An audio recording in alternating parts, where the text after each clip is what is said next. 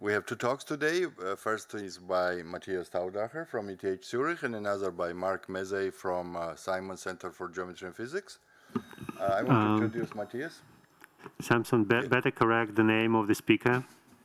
Oh, yeah, I know so, yeah. I'm not tall enough. Sorry. Matthias Gaberdiel from... But it's n equals to 4, so what do we do? Sorry, Matthias.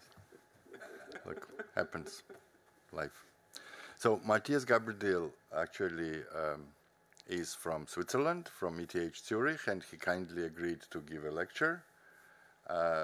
He doesn't need introduction, but let me say just one word that connects me with Matthias, which is that his advisor, Peter Goddard, and Hamilton Mathematics Institute, where I am connected. He was the founding member of the board of the Hamilton Mathematics Institute, and Matthias defended PhD under supervision of Peter Goddard. So I found connection. Well, that's also G2. And of course, Matthias has been working on so many things, mostly related to actual deep mathematical structures of string theory and conformal field theory, and his talk today, I'm sure, will be one of those. Please. I'm sorry. Thank you very much. Thank you very much. So I'm going to talk about work I've been doing mainly with Rajesh Kopaguma, and it's really a series of works, and I'll try to explain to you where we believe we've got to now. So our aim is to understand the ADS-CFT correspondence. And I assume you know, roughly speaking, what the ADS-CFT correspondence is, but what's important is to understand how the parameters of the two sides are related to one another in order to understand where and how one has a chance to prove it. So the parameters of the ADS side, say the radius of the ADS space, in terms of Planck units, is related to the rank of the gauge group n, and the radius in string units is related to the TÜV parameter of the gauge theory. So what we'll mainly have in mind is to be at large n, which is sort of believed to be the planar limit of the n equals to 4 Yang-Mills theory. And then we are trying to find a regime where we have a chance of proving ADS-CFT. So obviously, the most promising regime is that you try to be in a regime where the gauge theory is weakly coupled at large n, which means that the TÜV parameter is small. And if you follow this dictionary, what this means is that the radius in string units has to be small. So this is a bizarre regime of string theory. That's the regime where the ADS space is basically as large as the typical size of the string, or put differently, the string is as large as the ADS space in which it propagates. So this is commonly called the tensionless limit of string theory because strings are very floppy. They're very large, so it's the opposite to the supergravity regime where the string is tightly bound and can be approximated by a point. So this is the wobbly, large, floppy string description of the world. Now, this is the regime where ADS-CFT has a chance to become perturbative. I mean, people often say ADS-CFT is a strong weak duality. And what I mean by that is that if you're in the weakly coupled super Yang-Mills regime, that corresponds to a regime that's very far from the supergravity regime of string theory. So from the point of view of supergravity, there's no chance of understanding this tensionless string. But what you could hope for is that because it's so special, it must have lots of symmetries. It must have all the symmetries that characterize the weakly coupled super Yang-Mills theory.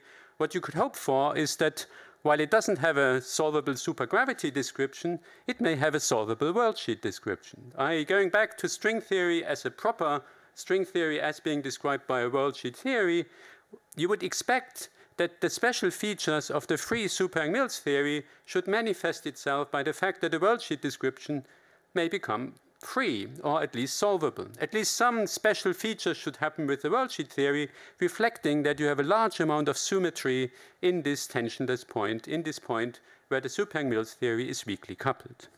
So this is our working hypothesis. This is our idea.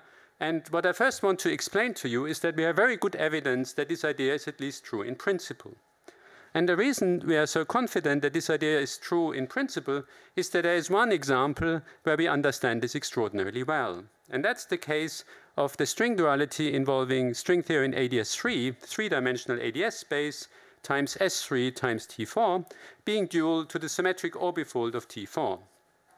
I mean, a more precise statement is that string theory on this background is dual to a conformal field theory that lives somewhere on the same moduli space as of conformal field theories that also contains the symmetric orbifold point. So what I mean by that is the symmetric orbifold point is a specific conformal field theory, a solvable, almost free conformal field theory, but it has exactly marginal operators, so you can deform it. So it's really part of a whole moduli space of conformal field theories. And the dual, the CFT dual of string theory in ADS3 cos S3 cos T4 corresponds to some point somewhere in this moduli space. So this is sort of the collected wisdom about ADS CFT for the three-dimensional case. And you can ask, what's the analog of free Super-Yang-Mills in this three-dimensional context? Now, the natural idea is that the analog of free Super-Yang-Mills is the symmetric orbifold theory itself, because the symmetric orbifold theory is basically a free theory. It consists of 4n free bosons, 4n free fermions, modded out by some symmetry, but it basically behaves and looks like a free field theory. It's certainly exactly solvable. So you would expect that this is the moral analog of free Super-Yang-Mills. So if you believe this sort of general picture, you would expect that it's dual to some tensionless string theory in ADS3, and that should mean it's in the very stringy, far from supergravity regime. So if you think about it from the point of view of what a worldsheet description of this could look like, you would expect this to describe an ADS space that's very, very small relative to the string size. And if you look at, for example, the way in which Berkowitz, Waffer, and Witten describe string theory in ADS3 cos S3, they describe it in terms of some Wessel-Witten model based on PSU 1,1/2 on the super Lie algebra. And you would expect that the tensionless point corresponds to the point where the level of this super Lie algebra is the smallest, because the level is a measure for the size of the space. So what we propose, or what we noticed, is that this theory has a free field realization in terms of symplectic bosons and free fermions, and I'll explain in more detail later what I exactly mean by that. And what we checked is that the worldsheet theory described by these bosons and fermions reproduces exactly the spectrum of the symmetric orbifold theory itself. So this is an example where this worldsheet theory produces exactly what the dual CFT looks like, at least on the level of the spectrum. And then subsequently, we also showed that the correlation functions of the dual CFT are correctly reproduced on the worldsheet. So this is an example where this general idea that free Super-Yang-Mills, or the analog of free Super-Yang-Mills, should be described by a free theory on the worldsheet is realized in a very concrete setting. And I'll briefly review for you the highlights of this, because that will be the working hypothesis that we want to generalize to ADS5. And so one key player here will be spectrally flowed representations, and I'll briefly explain what that means. Now, what we proposed a few months ago is that there is a natural generalization for n equals to 4 Super-Yang-Mills, and what we claim is that the string theory dual to free Super-Yang-Mills in 4 dimensions has a worldsheet description, again in terms of free fields, in terms of symplectic bosons and fermions. The only difference is that instead of having 4 plus 4, you now need 8 plus 8. So it'll be basically a doubled version of what we had for ADS3 cos S3. And again, the key ingredients are the spectrally flowed representations, and I'll explain to you how they arise. And then what I want to highlight, or what I want to explain to you, is that there is a very natural quantization of this worldsheet theory, and if you follow it, then you produce exactly the spectrum of free Super-Yang-Mills of n equals to 4 Super-Yang-Mills in the planar limit. So our worldsheet theory, our proposal for the worldsheet theory, seems to reproduce at least the spectrum of n equals to 4 at the free point correctly, and that's obviously an important step towards believing that that is the correct description for this theory. Now, obviously, this is very recent work. There are many, many open problems and questions which we haven't resolved. This is not a full story. The story for ADS3 is pretty complete. For ADS5, this is a proposal, but we are very confident that this is a promising proposal, and we believe that this is on the right track. And I'll try to explain to you why we believe that this may have all the right ingredients to work. So the outline of my talk is that after this introduction and motivation, I'll briefly review to you how the ADS3 story works, because that will be the role model we'll have in mind. And then I'll explain to you how it generalizes to ADS5, and then I'll conclude and indicate what the important directions for the future are. Okay, so ADS3 cross S3 is best described at this level 1. If you're studying the theory of pure Neveu-Schwarz flux, as we do, in terms of this hybrid formalism. So this goes back to the work of Berkowitz, Waffer, and Witten.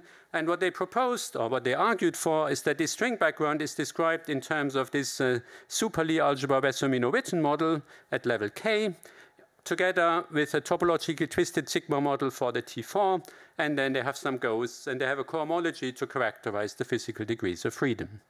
Now, this has been checked to agree with the other, maybe more familiar description of strings on ADS in terms of this Maldacena-Oguri SL2R Wessel-Minot-Witten model. But in any case, we'll just take this as the gospel, and we'll just work with this model, and we'll work with this model at k equals to 1. K equals to 1 is the regime where it's sort of the smallest radius, so you would believe that has the best chance to correspond to tensionless strings. Now, what happens at k equals to 1 is that this theory has a free field realization. And it has a free field realization in terms of what one may call symplectic bosons, or if you may want to call them a beta-gamma system of spinor half. So these are bosonic fields of spinor half, so they satisfy commutation relations, but the commutation relations look like spinor half fields. So that's why they're symplectic bosons. And you have 4 real fermions, so they just satisfy the usual commutation relations of 3 fermions. And the idea is that the bilinears made out of these symplectic bosons and the real fermions generate the super Lie algebra U1,1/2 at level 1. And then in order to get to P as U1,1/2, which is the global symmetry of ADS3 cross S3, so this is where we want to go, you have to divide out by some diagonal U1, which is a certain linear combination of the different symplectic bosons and real fermions. So this is just a fact of life, that this P is U1,1/2 algebra at level 1 has such a free field realization. So now you want to understand the spectrum of this worldsheet theory in terms of these free fields. And free fields representation theory is very simple. I mean, if you have, say, 3 fermions, then you have a Neveu-Schwarz sector where all the modes are half-integer moded, and you have a Ramond sector where all the modes are integer moded, and typically you have some typical highest weight representations, you have some ground states, and then you produce the Fock space where all the negative modes do their business and generate this full Fock space of states. And these are, in fact, the only highest weight representations you can have. You have to choose all the fields to be either Neveu-Schwarz or Ramond so that the bilinears are integer moded, because your PSU symmetry should not be broken. So this is a caricature for what the Ramond sector representation looks like.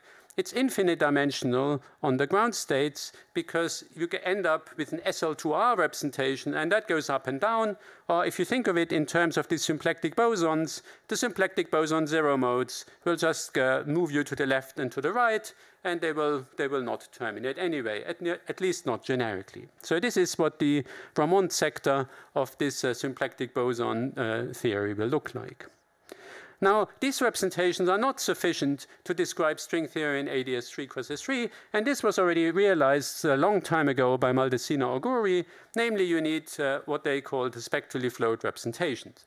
And the basic reason for that is, if you think about solving string theory, then you have to impose the mass shell condition, L0 is equal to 1, say, but if your spectrum is bounded from below, then there will be only finitely many excitations that will be compatible with the mass shell condition. But that's clearly not what you want. Just like in flat space, in Minkowski flat space, your L0 spectrum must be unbounded from below so that the physical state condition still allows arbitrarily many oscillators. Now, in the case of ADS3, the correct prescription, according to Maldacena-Oguri, is that you introduce these spectrally flowed representations. And what this means is that you start with your symplectic bosons, and you simply observe that they have a relatively obvious automorphism. Namely, you can shift the mode numbers up and down by W/2, as long as those that are coupled together in commutators get shifted the opposite way. And now the idea is that you start with a regular, say, Ramond sector representation, and you think of this as a representation of these tilde modes, and then you simply interpret it in terms of the modes whose mode numbers have been shifted relative to those. More formally, what this really means is that there is an automorphism of this algebra, and you take a representation and you just apply the automorphism first, and because the automorphism is outer, you will generate a new representation, and that's the representation you generate.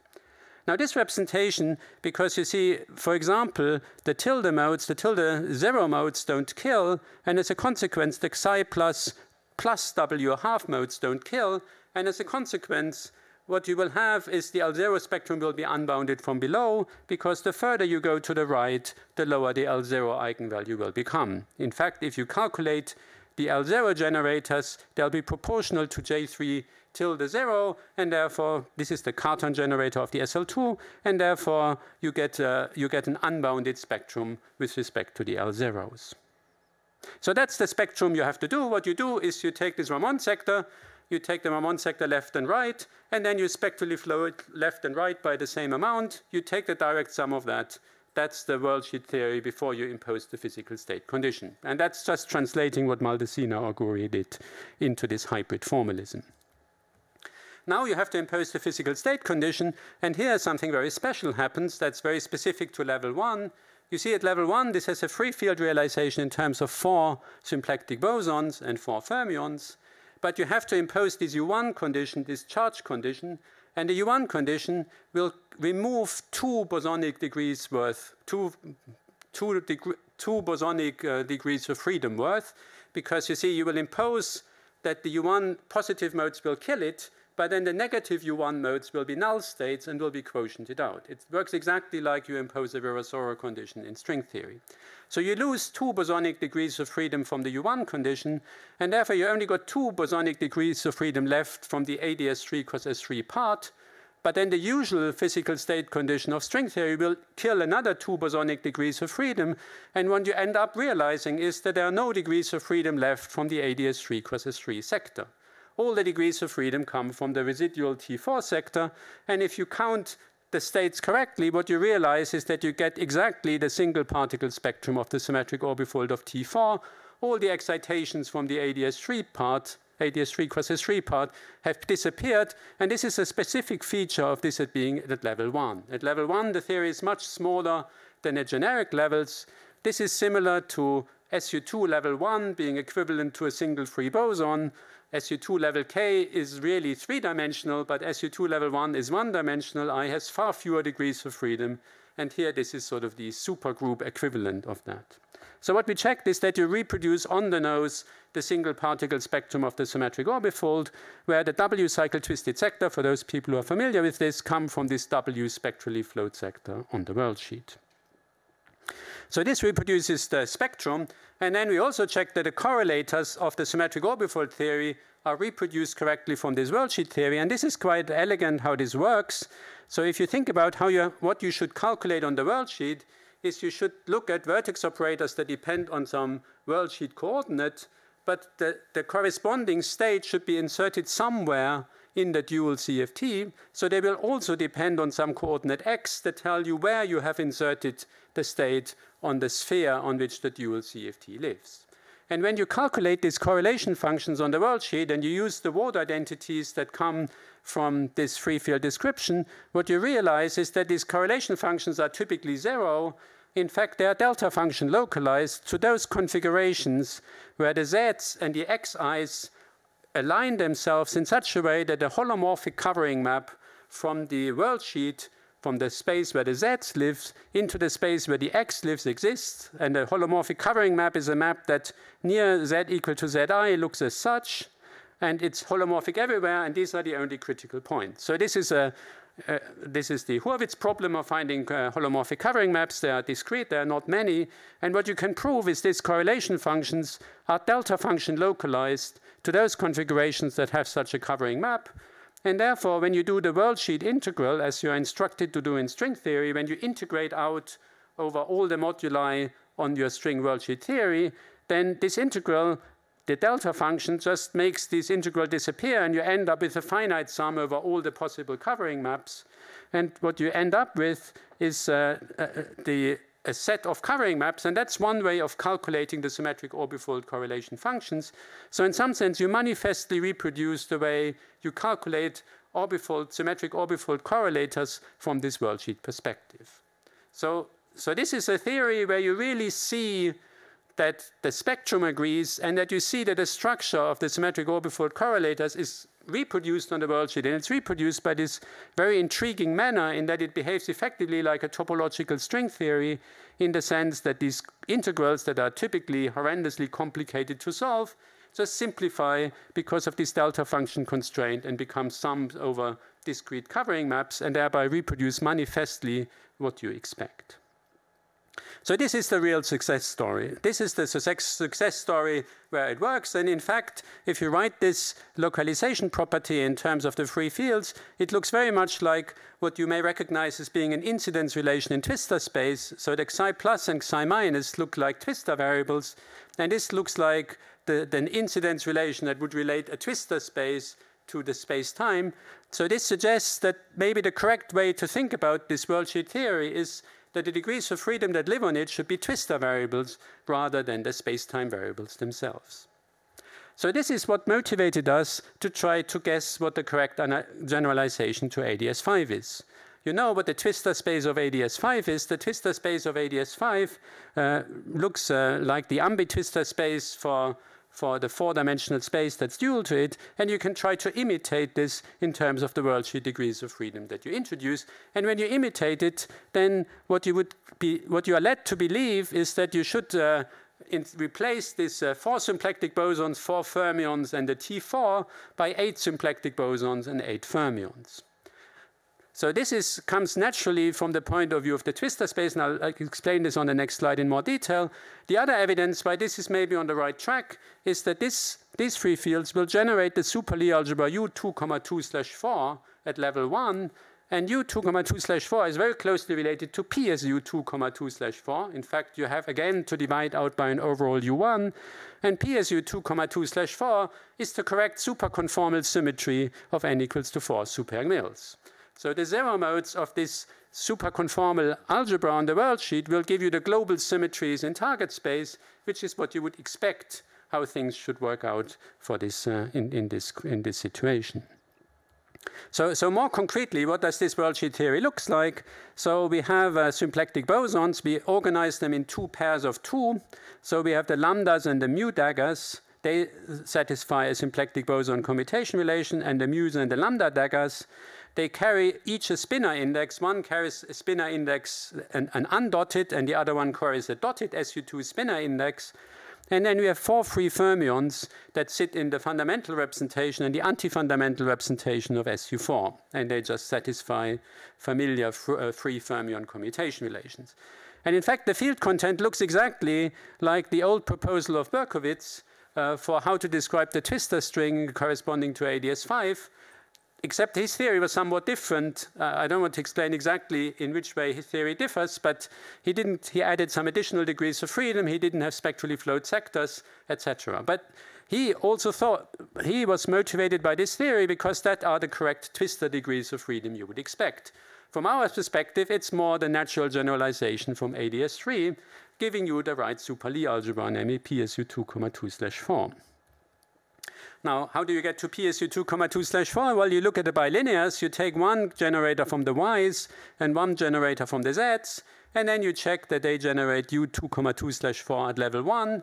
And in order to obtain PSU2,2/4, you have to divide out by some overall U1 field. That should sound somewhat familiar to you. And the overall U1 field in this context looks as such. And this is a construction which we checked from first principles, but in fact, this is just something that's very familiar in the spin chain community for the description of n equals to 4 super Yang-Mills, because this is the oscillator construction of PSU2,2/4 people use in this context. Well, the oscillator construction would give you the global algebra. Here we get the affine algebra. So this is the affinization of this oscillator construction that's very familiar in the spin chain community. Again, that makes you believe you're ticking another box, relating it to something else that sort of roughly is in the right ballpark of things that should appear for this theory. Okay, so now I think the key new ingredient relative to what people had tried before is our idea that this spectral flow is something that should also happen for ADS5, because you see spectral flow gives you the W cycle twisted sector, so they should somehow give you the trace sectors with W fields in it. So our idea is that we take these fields and we also don't just have the usual free field realization, that would give you basically an empty spectrum, but that you add in these spectrally flowed representations, and the way you spectrally flow these fields, you learn your guess by analogy with ADS3. So in ADS3, the spectral flow direction was determined by the eigenvalue with respect to J30, which is the Cartan generator of SL2, or the conformal dimension in the dual CFT, and the R-symmetry generator of the SU2 associated to the S3. So for SU5, ADS5, you should take the dilatation operator of n equals to 4, and you should take a certain R-symmetry generator inside the SU4 of n equals to 4. So that fixes for you what this spectral flow looks like. And as you see, half the fields go up and half the fields go down. It's very, very democratic. And that's because they sit in commutators. So if one field mode number goes up, the corresponding one must go down. So now let's understand what these representations look like. So let's focus on this line. So mu tilde r is equal to mu r plus w over 2. So before spectral flow, so in this case, it's convenient to let it act on the Neveu-Schwarz sector, but that's really a minor technicality. So the mu tildes kill all the modes r equals to half and higher will kill the Neveu-Schwarz sector vacuum. So this means that the mu's will kill the Neveu-Schwarz sector vacuum if r is equal to w plus 1 over 2. So you see that the mu modes and all the modes that are shifted upwards by w over 2 annihilate if the mode number is sufficiently big, and the other ones kill if the mode number is, again, sufficiently big, but greater or equal than minus w minus 1 over 2. So it is 2 minutes. Okay. Okay. So these are the modes that kill. So then in a free field theory, everything that doesn't kill creates. So the things that create are therefore all the other modes, and then you can just organize them as such. And then our proposal is that, so this is a postulate, this is something we haven't yet derived, but what we propose is that there is a physical state condition that comes from an n equals to 4 critical string that will remove essentially all the modes that are sufficiently negative, and you leave only behind half the modes and only in this wedge between minus w minus 1 over 2 and w minus 1 over 2. This is something that's more of a postulate than something we can derive, but we believe that's a natural idea, and it also is somewhat supported by some of the former analysis of people trying to understand flux backgrounds in this Berkowitz string. Okay, if you take this at face value, so what we propose is you just take the Fock space, and in the W cycle twisted sector, in the W spectrally fluid sector, these are the modes that generate the Fock space. And then you still have to impose some residual gauge condition. Namely, you have to impose the condition, this U1 condition, you still have to impose. And you have to impose some mesh shell condition. So we postulate that these are the conditions you have to impose. And if you buy that, then we can show that the resulting spectrum reproduces exactly that of n equals to 4 super-Mills in the planar limit. So this is the key result, that there are some gaps in modifying, motivating why these are the right conditions, but if you do, you end up with something that reproduces exactly n equals to 4 super-Mills.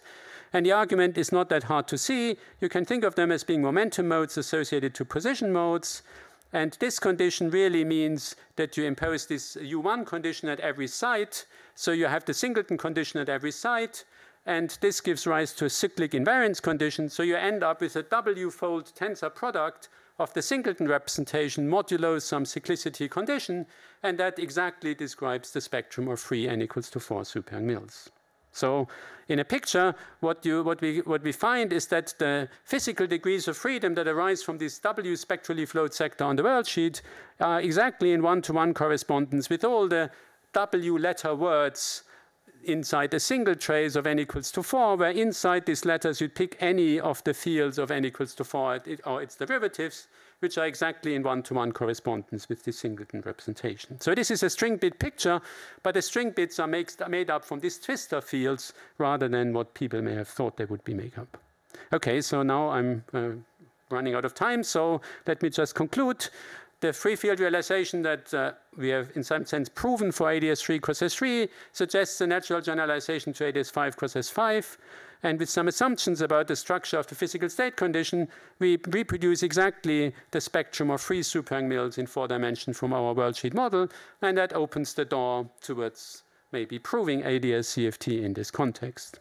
So there are obviously many, many open questions. So in particular, we need to understand this physical state condition from first principles. There are some guesswork at the moment. We would like to understand correlation functions for ADS5. But the structure is so similar, they will behave similar to ADS3. So there'll probably also be delta function localized. So all of this structure will probably go through. We are trying to analyze the perturbation theory away from the free case. You would like to see the Youngian from this worldsheet description, and so on, and so on, and so on. So I'll stop here and thank you for your attention.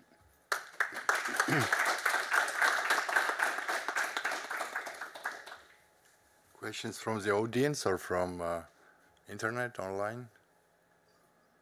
Okay, Yedina. So thank you for the very nice talk. Can you say something about the third point on your future directions about the perturbation about away from the free case? Right. So you can ask what's the field that's going to switch on the coupling constant? That's basically the Lagrangian. And you can identify it on the worldsheet. So on the worldsheet, it corresponds. So the free part of the quadratic part is a certain field that arises in the two spectrally flowed sector, and the cubic term from the 3-cycle sector. So we can identify them. And then the idea is that we calculate 2-point functions of some operator with the insertion of this perturbing field. We calculate this on the worldsheet. And what you would like to see is that you acquire anomalous dimensions. And given the fact that this smells like it's just trying to mimic a spin chain, what you would hope is that this worldsheet calculation would de facto reduce to a spin chain calculation. That you would just see that you are redoing the old spin chain analysis, but now derived from a worldsheet perspective. So this is something I'm looking at with Alessandro at the moment and Andrea.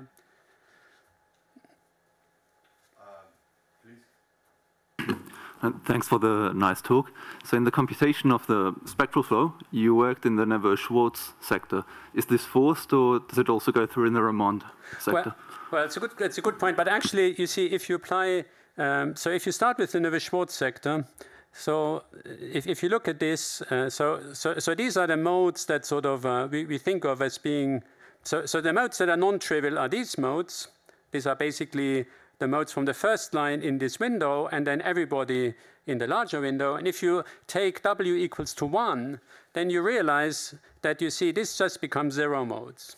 So in fact, what happens if you apply spectral flow by 1 unit to the Neveu-Schwarz sector, you reproduce the Ramond sector. So the Ramond sector is sort of part of this picture. It's just more convenient to describe everything starting from the Neveu-Schwarz sector.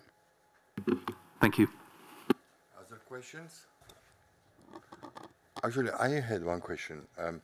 Basically, you proved that in the case of ADS3 case and so on, that model is actually symmetric product of T4, because that's, if you remember, that was a question whether you have to take moduli space of instantons or so.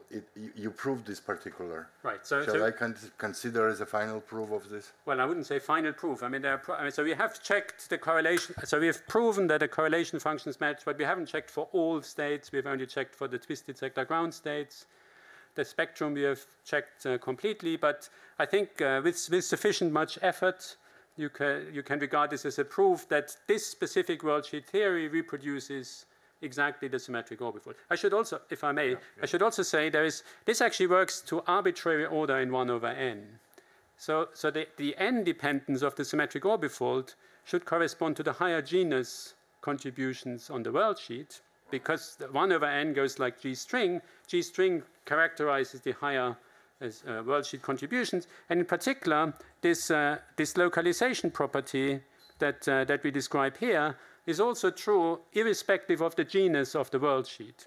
So what you see is that you reproduce the covering map of from the corresponding worldsheet of the corresponding genus, and the 1 over n corrections of the symmetric orbifold are associated to the genus of the covering surface and therefore come from the genus of the corresponding world sheet theory. So this is, in some sense, not just working in the planar limit, but actually including all perturbative 1 over n corrections. So this is a world sheet theory where I think we are very confident that this is exactly dual to the symmetric orbifold, and it does it to all orders in perturbation theory.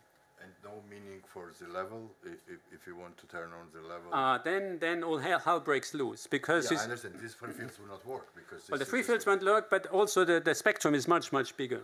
I mean, the spectrum, you instantly discover that you're basically getting another Liouville direction you get basically something that looks like the symmetric orbifold of Liouville times T4. So T4 you only get at this tensionless point, and when you switch on the Neveu-Schwarz level, you get something that doesn't look at all like the symmetric orbifold of T4. Questions from online? Didina, another? Maybe Eric has a question. Let's Eric? Yeah, I did have a question. I mean, do I understand correctly? You're working with just with an affine target space. I mean, because if you think about it, it looks very much like a twistor space. Absolutely, absolutely. That's our intuition. That this is like the Berkowitz theory. It looks very much like a twistor space.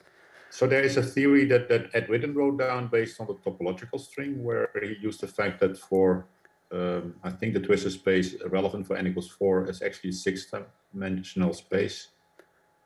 That is could be the target space of some topological string. Have you looked at that, and do you see any relationship with that? I think this is similar to what to the Berkowitz theory, but I think the details are slightly different. I mean, they didn't quite reproduce n equals to 4, right? They got this conformal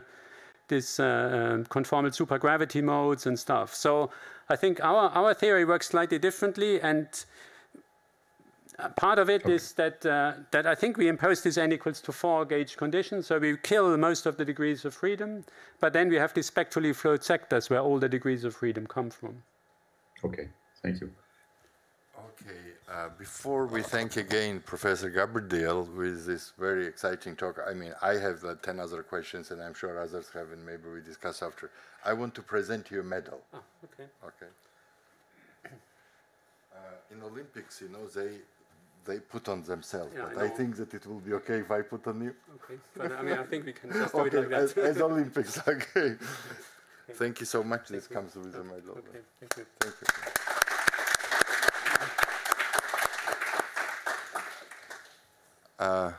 Our next speaker is Mark Mezei. Mark, do you hear us?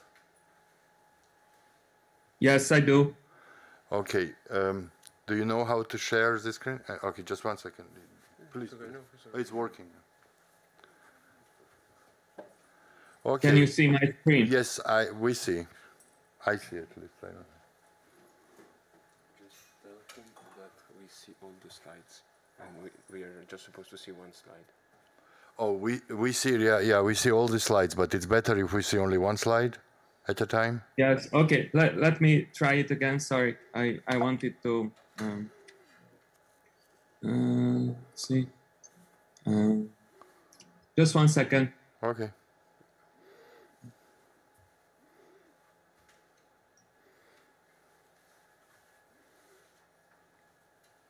How about now? Good, very good, very good. So our last speaker, string theory and quantum gravity section, is Professor Mark Mezei from Simon Center of Geometry and Physics. Mark has been working on a variety of things related to the modern things about quantum gravity, about the conformal field theory, basically all kind of modern stuff. Today's talk will be about the volume of black hole interior at 8 times. Will be fascinating to see what is volume of the black hole interior. Thank you. Please.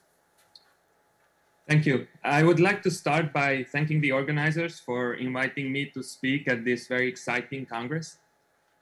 So this talk will be based on a paper that appeared a couple of weeks ago with Luca Iliasiu and Gabor Sharoshi. So let me start by putting my work in a broader context. So in recent years, there has been exciting cross-fertilization between black holes and chaotic quantum systems within the framework of the ADS-CFT correspondence. And the particularly fruitful endeavor is to try to identify ubiquitous features in the gravitational description and then try to understand what they mean for the dual field theory. So one generic behavior of gravity in ADS spacetime is that generic initial conditions, you can see a sketch of the Penrose diagram of the following process on the right-hand side, lead to a formation of black hole. So this left-hand side vertical line is the asymptotic ADS boundary. The right-hand line is the origin of polar coordinates. So we are working in global ADS where the conformal boundary is a sphere times time. And this dashed gray line is an initial Cauchy slice. I prepare some matter configuration on this slice and then evolve. The matter collapses towards the middle of ADS and forms a black hole. The horizon is indicated by this dashed gray line, and the red line is the singularity. And this process of black hole formation corresponds to thermalization in the dual quantum system. And this initial condition that we prepared corresponds to an initial pure state in the CFT. Once we establish this connection, we can ask about more detailed features of black holes. And one hallmark of black hole spacetimes is that their interior grows with time, which we can probe with maximal volume slices. These are these blue lines through the Penrose diagram. They are anchored at different time points in the boundary.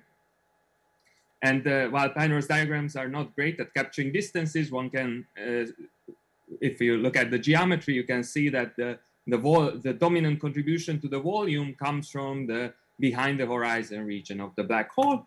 And the time dependence of the volume looks like this. After an initial transient behavior, it becomes linear and grows forever.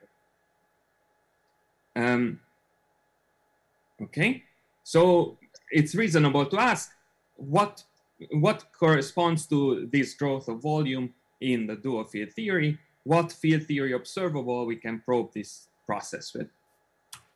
One promising candidate is entanglement entropy of geometric subregions in the boundary theory. And so here's the graph.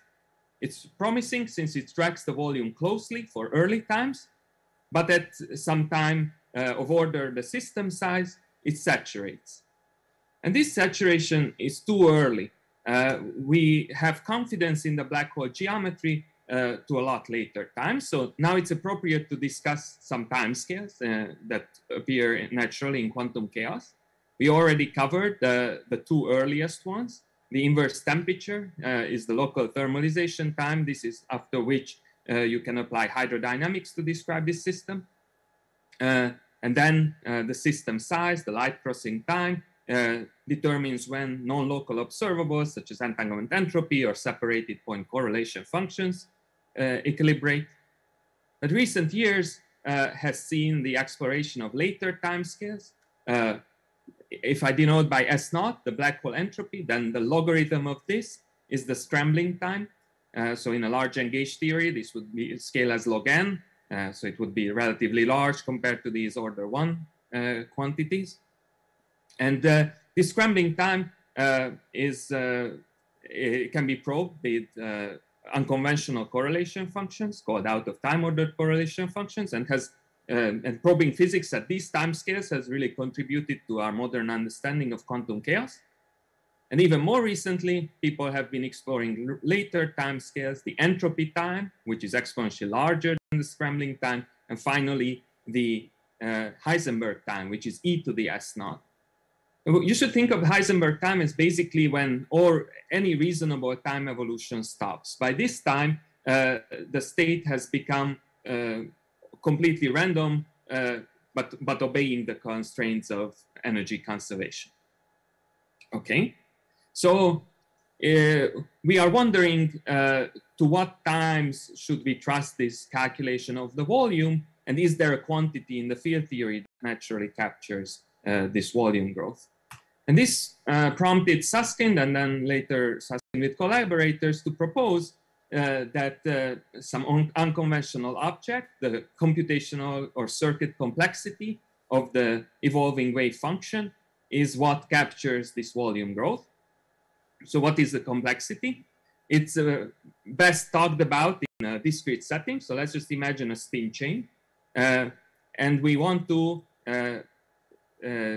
determine how complex this state that we evolved from a simple state by a long time evolution is. So the way we do this is we start from a simple reference state. In the spin chain context, it would maybe be a product state. And we pick a set of simple quantum gates that you can use in your quantum computation. And also a small error tolerance. And then we ask, what is the minimal size of quantum circuit that can be used to obtain this state psi of t from the initial reference state using the allowed set of gates.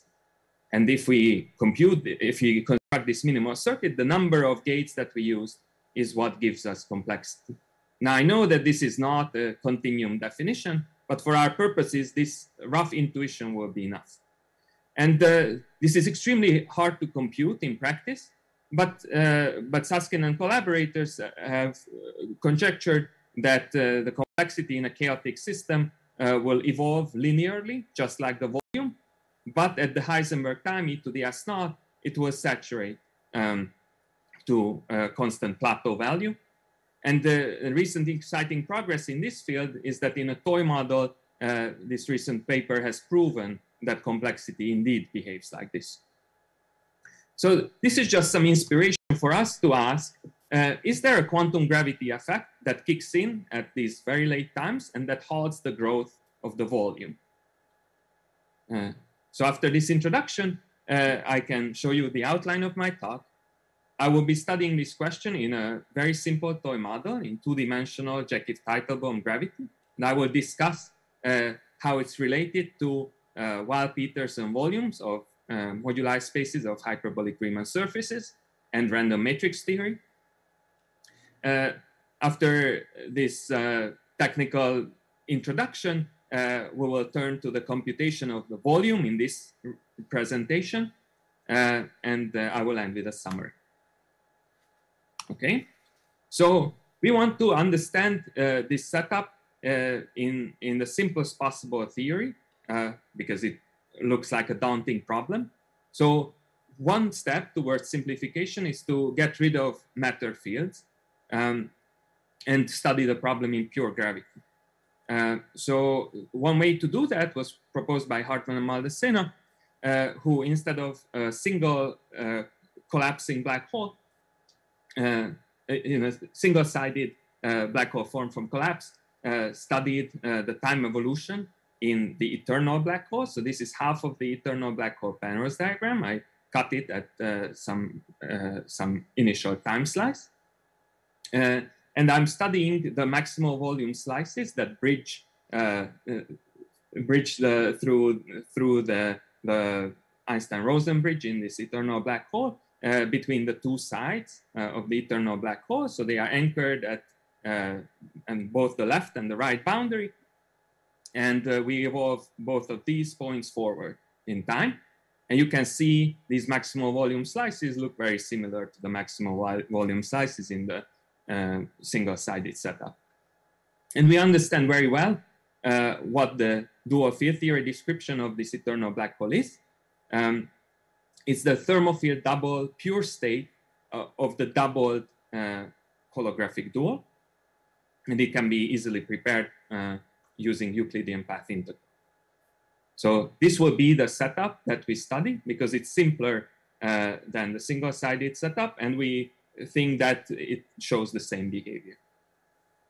Another way of simplifying the problem is to go to lower dimensions. Gravity simplifies as we lower the number of space-time dimensions.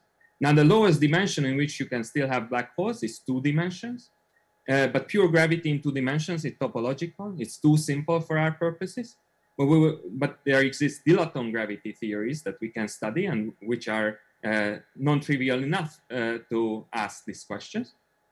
And one prototypical example is the Jekyll-Teitelbaum gravity. Besides being a toy model, this is also an effective field theory for the near horizon region of near extremal black holes, both in asymptotically fat and ADS spacetimes. And the peculiar property of this effective theory is that it's UV complete on its own. This is unlike most familiar effective field theories like the pion Lagrangian. Anyway, so we will be studying this model. It's defined by the path integral, where we integrate over all metrics and all dilatomes.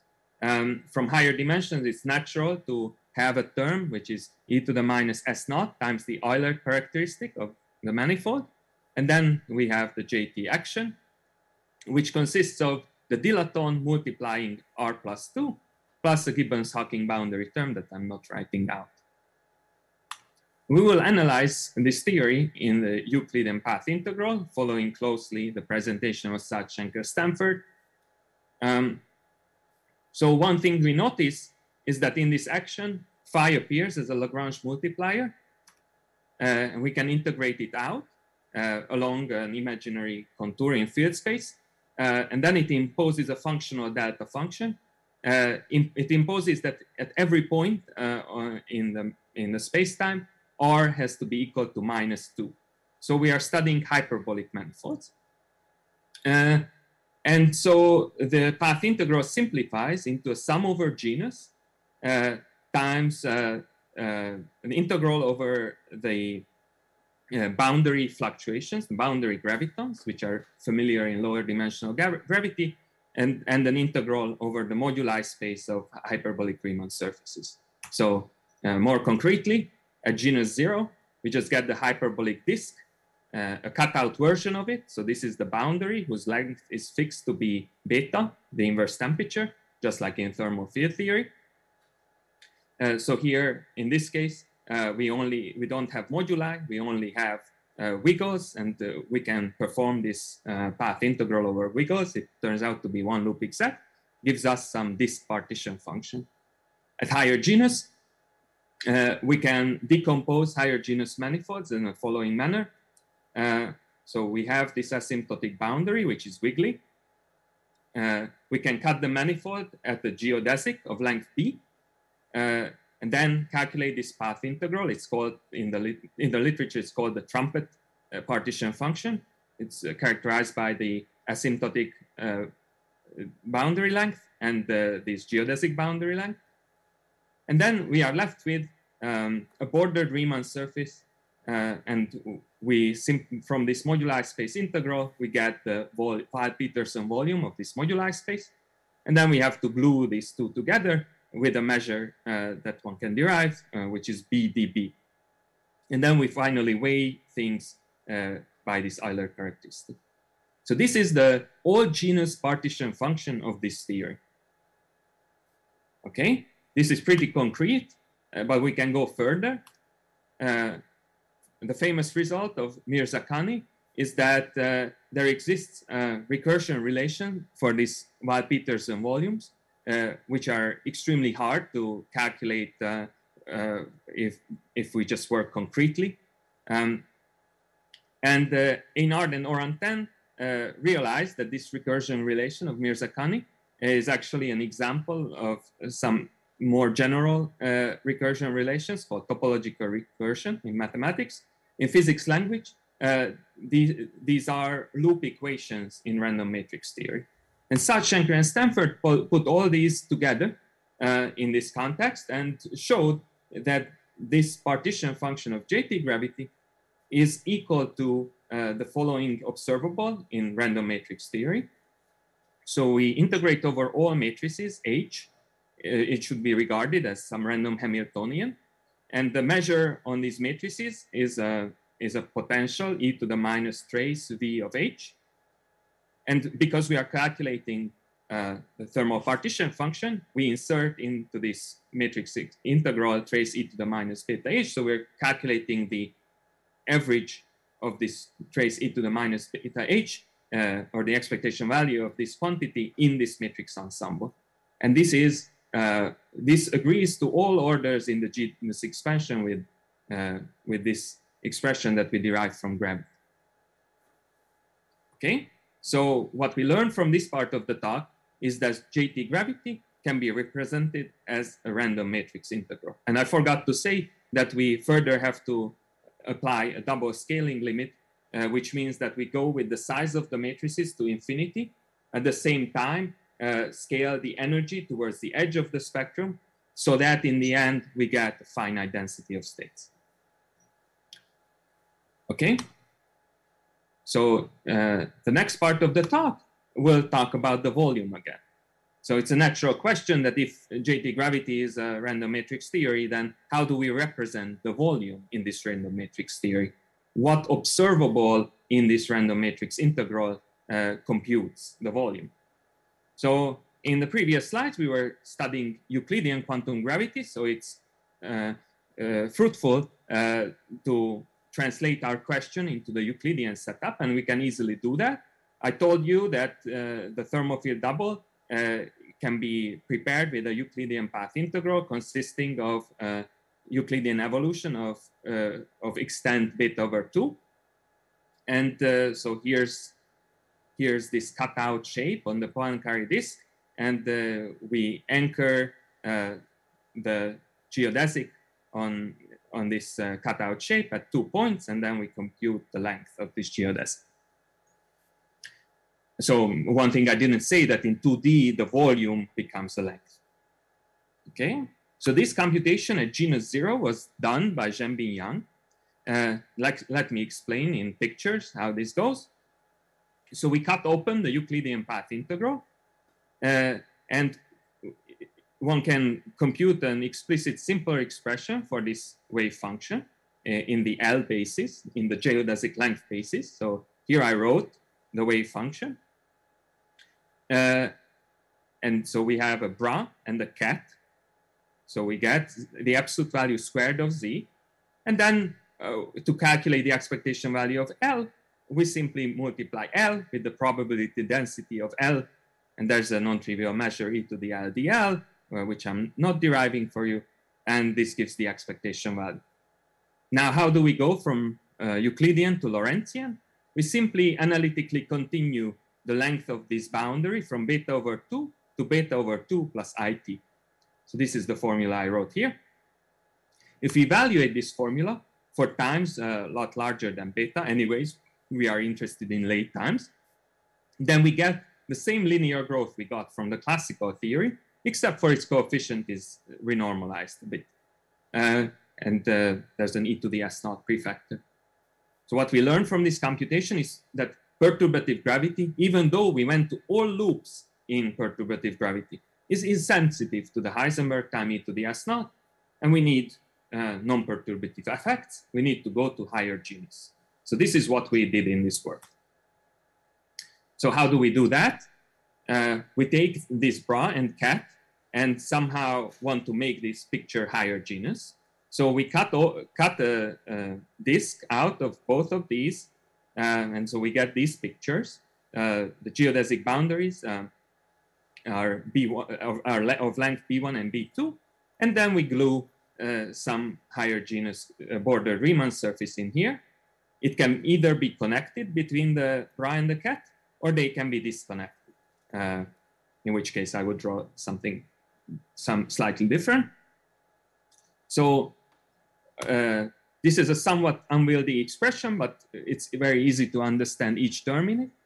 So e to the L dl times L was what we saw in the previous computation as well. This is just how we compute the expectation value of L.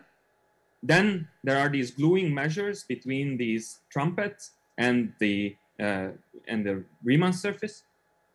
These trumpets come with a wave function, which depends on 3 data: the length of the wiggly boundary, the length of the geodesic boundary, which will be glued together, and finally the length of this other geodesic boundary, which is a closed geodesic.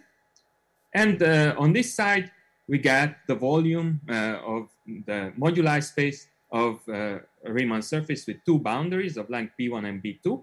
And besides this connected contribution, we can also get lots of disconnected contributions, and we have to sum over all that. So this is the contribution of higher genus Riemann surfaces to this expectation value. And if we compare this to the partition function of two boundaries, where the only change we have to make is to replace these trumpet wave functions with trumpet partition functions and get rid of the L integral, then we can see that the same combination of volumes of moduli spaces appears in this integral. And massaging this a little bit and reminding ourselves that the partition function is the Laplace transform of the spectral density, or in more physics terms, the density of states weighted by the Boltzmann factor gives us the partition function. We get the final formula that we wanted to get, is that the expectation value of the length is equal to an integral transform of the spectral two-point function for energies whose mean is E and whose energy difference is omega. An important feature of this formula is that there's a 1 over omega squared contribution. There's also somewhat unimportant density of states in the denominator, and the whole thing is weighted by a Boltzmann factor, and the time dependence comes from this 1 minus cosine omega t factor. This expression is only true for t a lot greater than beta. There's a similar expression for earlier times, but I didn't want to clutter the slides with that. One further thing we will need is that the density of states takes this form. So it's large, order e to the s naught. And there's this famous sinh square root of e formula that you may have seen in other talks. And this is the leading density of states, and there are higher genus corrections to it. Okay, so with all this preparation, we want to compute what this expectation value actually is. And the very profound result in random matrix theory comes to the rescue.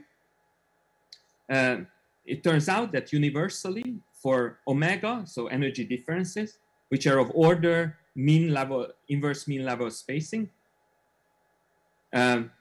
which are order of the level spacing, which in our case, since the density of states was large, e to the s naught, is order e to the minus s naught. Irrespective of what the matrix potential is in the random matrix theory, the density two-point function takes a universal form. It has a disconnected contribution, rho e squared, minus the so-called sine kernel squared. These come in the two-boundary partition function from two very different contributions. The disconnected piece comes from the case when the two boundaries don't talk to each other, so we simply get two disconnected spacetimes. The denominator of this expression comes from the case when we have a wormhole connecting the two boundaries.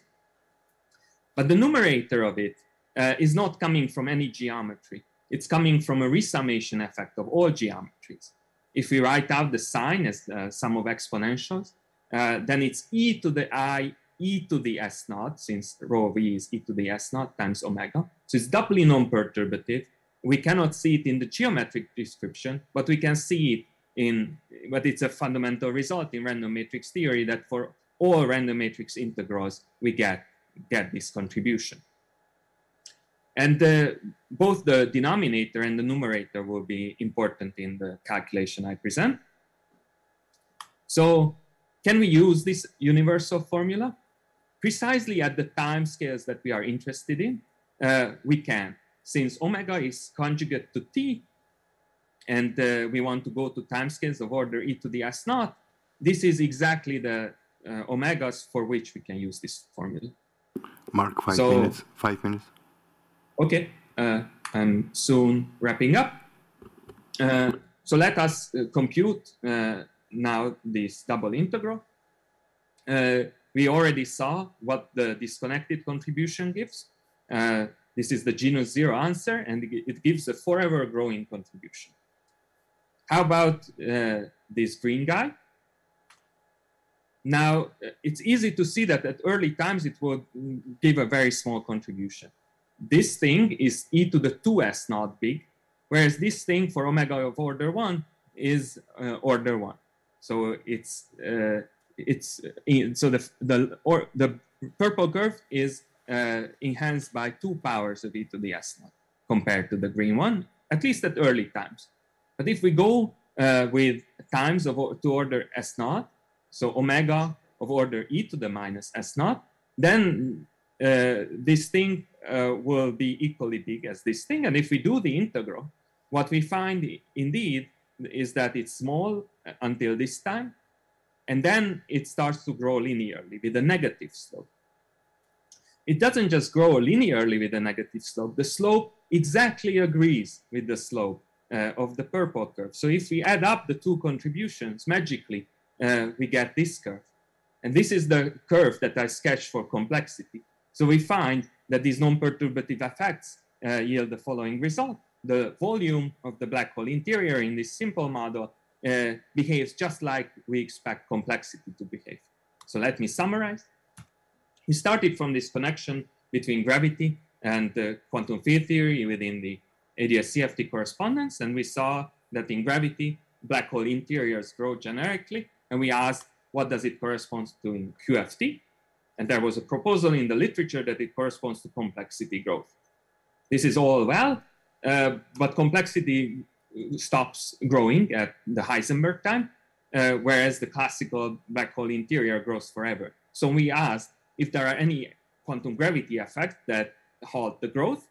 We found that indeed there are non-perturbative effects. So we asked what these are, and we saw that the volume stops growing due to doubly non-perturbative effects, which were only visible in the matrix model description of this system. So what lesson do we learn for QFT or quantum systems?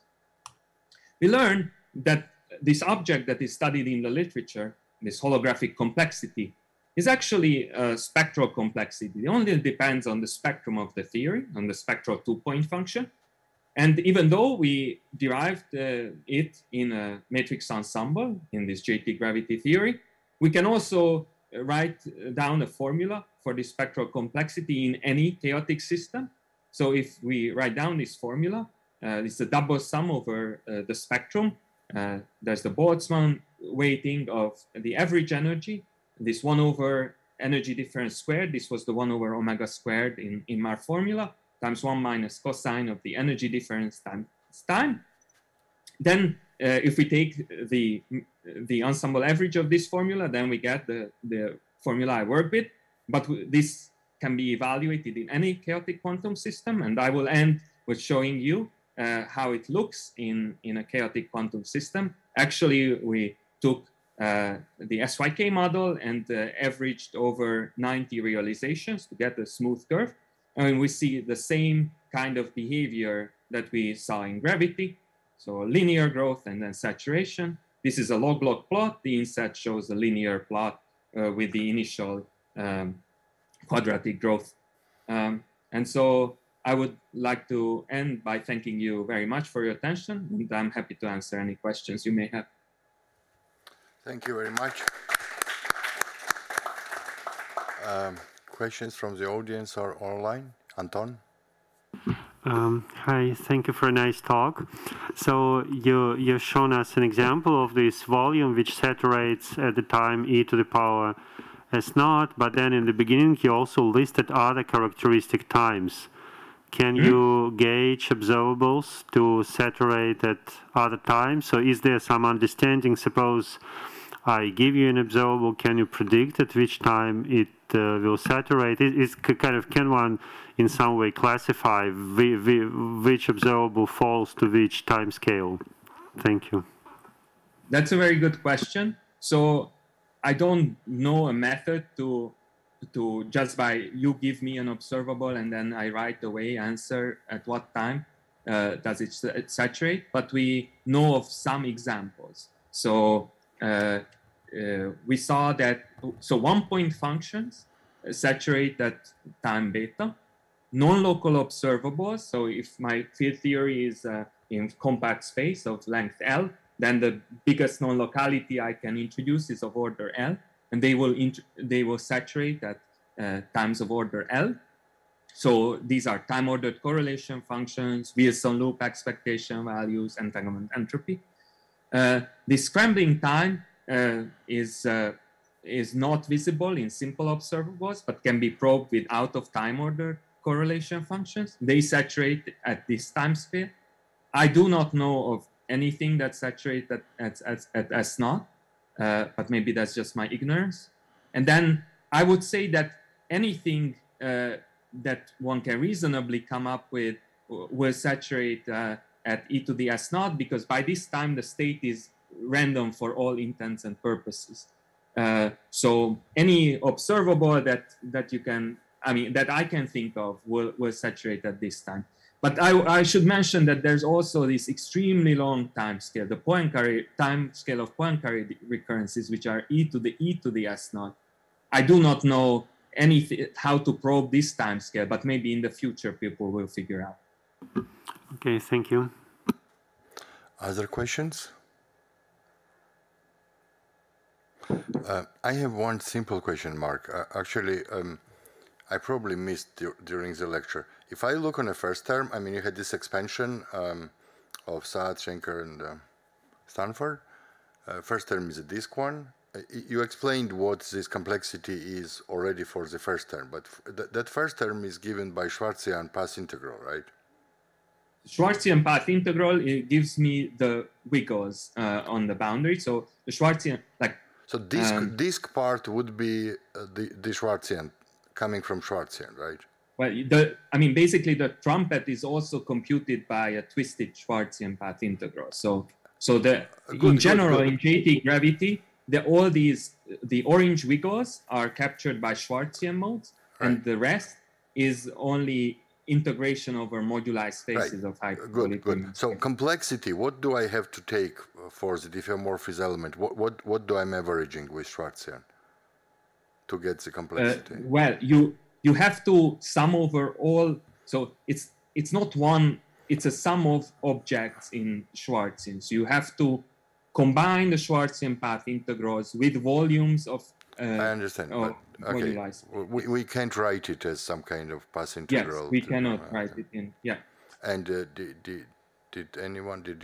someone tried to kind of come up with kind of path integral that reproduces the expansion, except going back to the JT gravity, some other one? No, but this is good enough for our purposes. So okay. We use the Schwarzian as a building block, but then the more fundamental description seems to be this random matrix theory. Okay. And then we just basically use random matrix theory is postulated based on the result of the Saad, Schenker, and Stanford. Yeah. Okay. Yes. Okay. Other questions online, maybe, Elise? No? Yes, I have a question. You talked about these doubly non-perturbative effects. They're not really calculated using the gravity formulation. You use the random matrix formulation. But the effect you see is sort of similar to what we'll see in the plateau of the spectral form factor. And there people talk about half wormholes and things like this, as sort of in order to get some idea of what might be a gravitational kind of saddle that would be corresponding to this. So you have any ideas what you would have to do in the gravity side, or is there some saddle in the gravity theory that could explain these effects? Yeah, that's an excellent. That's an excellent question. So indeed, the spectral form. So there are important similarities and differences compared to the spectral form factor. So let me try to explain that a little bit. So indeed, the spectral form factor is also a double integral of transform of this quantity, the spectral two-point function.